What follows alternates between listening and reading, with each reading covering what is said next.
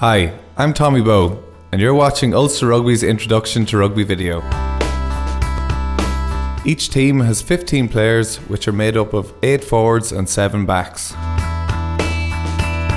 Forwards are generally involved in physical contests with the opposition.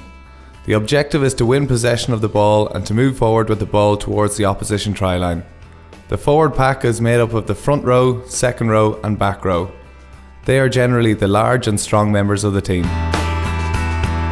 Backs are generally positioned in open spaces on the pitch and will look to pass and to run to take advantage of where the space exists. Backs are generally smaller and quicker members of the team.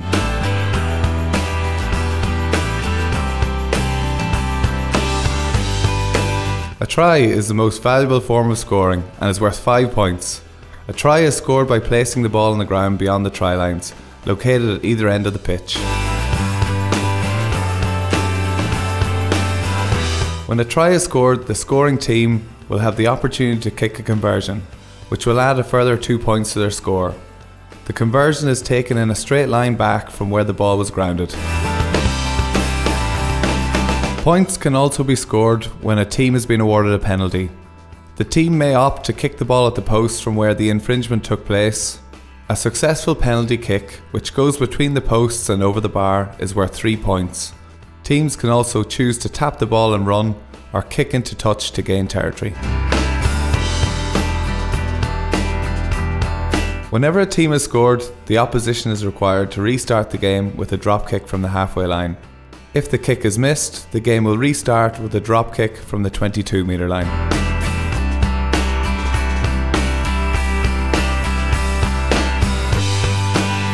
A knock-on is when the ball is dropped forward from a pass, in a tackle or from a kick. If a team in possession knocks the ball on, the opposition will gain possession in the form of a scrum. The team in possession must pass the ball in a backwards motion. If the ball is passed forward, it will result in a scrum for the opposition. When the attacking player is tackled, he must release the ball, preferably towards his teammates, to allow a contest to begin.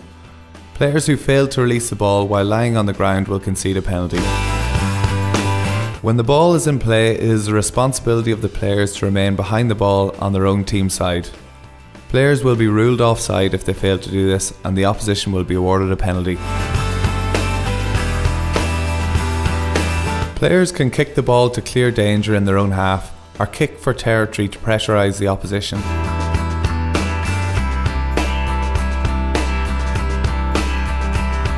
A scrum is awarded for minor offences such as a knock-on or a forward pass.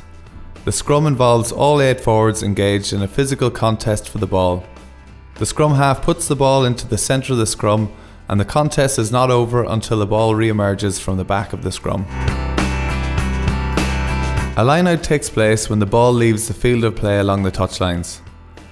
The line-out generally involves forwards and must involve equal numbers from both teams.